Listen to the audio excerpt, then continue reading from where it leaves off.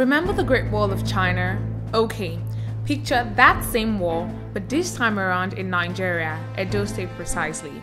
The Great Wall of Benin can be found in present-day Edo State and is regarded as the second largest man-made structure on Earth after the Great Wall of China. Now, I bet you didn't know that.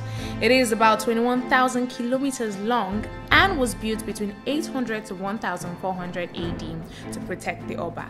Now, that is one big protection. They enclose 6,500 square kilometers of community land that connect about 500 communities.